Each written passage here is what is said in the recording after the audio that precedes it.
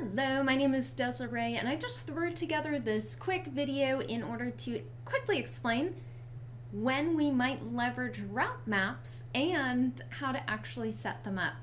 What I did was I actually started with some of our CCNP route courseware and just wanted to kind of expand upon that with the whiteboard here. Then we'll get into some CLI and look at an example of the configuration. So ideally, when we think of route maps, what we're going to be thinking of is an if-then scenario. Now, if you are 16 years old, then you can get behind the wheel of a car. So instead of an if and then, though, what we're going to be leveraging is a match and set infrastructure. So match is going to be, what are we matching on? What range of IP addresses? Or do we want to point to something like an ACL or a prefix list? Set, what is it that we're going to be doing? Are we going to be doing something like changing our next hop? Also, the whole purpose, the whole reason why we might want to leverage route maps is to get really specific on what we want to filter on. So in addition to being able to go in and manually do things like change a next hop, we can also do things like change our BGP attributes or maybe change our default metrics.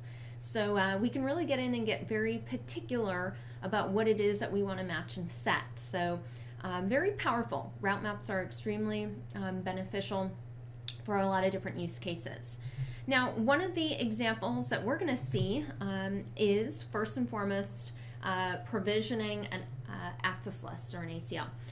So when we go in and provision this ACL, what we're doing is we are giving it a name, and then that name PBR ACL is just going to classify a certain type of traffic. So we're going to permit a specific host at the address of 192.168.110.10 destined for anywhere. Now, obviously, we don't have to use an ACL like this. We can use any ACL. We can use a very advanced ACL. We can use a prefix list. And then what we'll do is we'll go in and start configuring our route map. When we go in and say route map and then we give it a name, we can go in and we can furthermore begin to do things such as permit or deny. And if we're expecting multiple different entries, we can even give it a sequence number. Now, if we don't specify anything such as a permit or deny or a sequence number, we're going to use some defaults. You should be familiar with what those defaults are. The default is going to be a permit, and the sequence number is going to be 10. Now, if I don't specify a sequence number and then I go in and give another command, it's going to actually overwrite that original sequence number and that original line item. I'll show you an example here in a moment. Once I've gone in and set my permit or deny statement, then I can go in and start matching. Do I want to match on an ACL? Do I want to match and look at some other criteria? We can certainly do that. So we'll look at an example of that as well.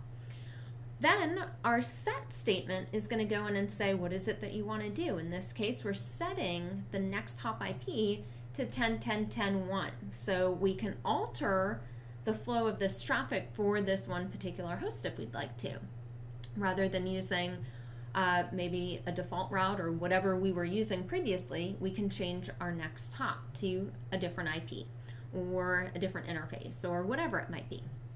So let's hop on over to a switch and let's look at a configuration for this.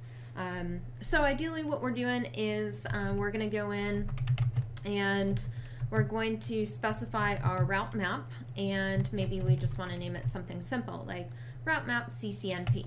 Now we said if we just typed that, it would take it. The default would be a permit and the sequence number would be 10. So if I wanted to maybe do something other than a permit 10, I could do something different. If I don't and I hit enter, then I can go in and start setting my match statements. If I just do a quick do show route map, I can see my route map's name that I just configured. I have a permit and a sequence of 10. Now, like I said, if we didn't want to do something like the permit of 10, we could always change that If we didn't change that and we did Routemap CCNP and then we did like a deny and hit enter, that's going to overwrite what was previously configured. So do show Routemap. Notice our Routemap has changed. It's no longer a permit sequence 10, it's now a deny sequence 10. Next, what we have the ability to do is we can match on ACL or prefix list or a vast variety of different things. So as ideally what we're doing is we're permitting or denying this particular type of traffic. So if I do have an ACL or if I do have a specific host or if I want to do some cool stuff with either permitting or denying that specific traffic, then I just need to differentiate what that traffic's going to be. So if I do a match, look at all the vast variety of things I can match on. Metrics, interfaces, packet length, local preference, lots and lots of cool things. If I want to reference an access list or a prefix list, we do need to specify IP and then address. A little bit different command set there, but that's what's going to give us that additional option of doing something like an access list or a prefix list. I did have a prefix list that I had set already. So prefix list, I think I just called it test. Yep, took that. So I want to filter or I want to deny the traffic that matches that specific ACL that I named, prefix list that I named test. Then of course I can go in and provision my set.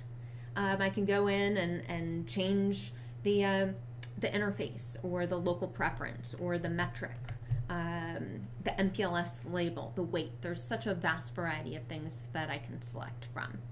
So I hope this was helpful.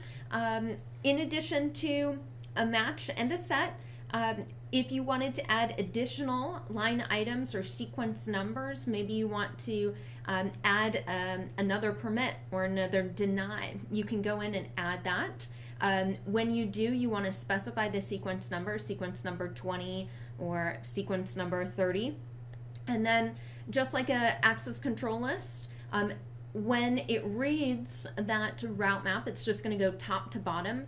As soon as it meets one of the entries, it's going to go ahead and process that entry, and then it will no longer go through the other sequence numbers.